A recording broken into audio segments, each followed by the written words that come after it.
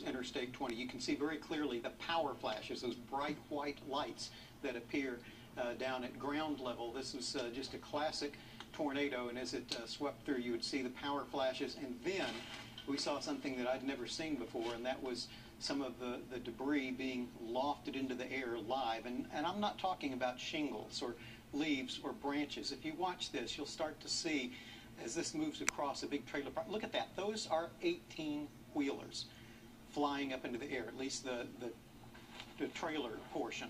And I've never seen something like that just lifted into the air. Look how high that is getting, hundreds of feet up into the air and then crashing back down. There's the power flashes. Look way up there, huge pieces of debris, trailers.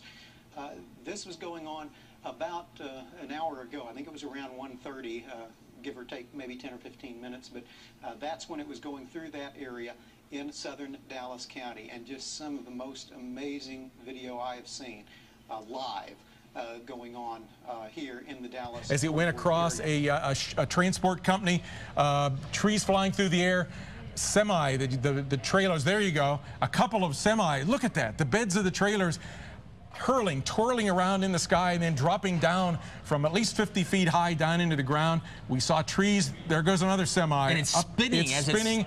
Down it comes. Bang. Lands on its nose right down at the ground.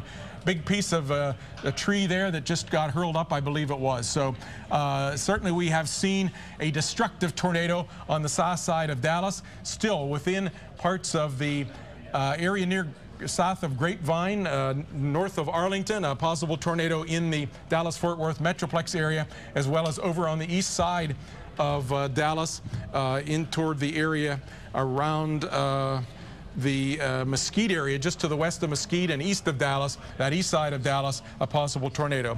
So here's the eastern of the two storms, the one that produced that damage video that you just saw. Not as well defined a circulation, but in the area just to the west of Mesquite and off to the east of Dallas, about halfway in between.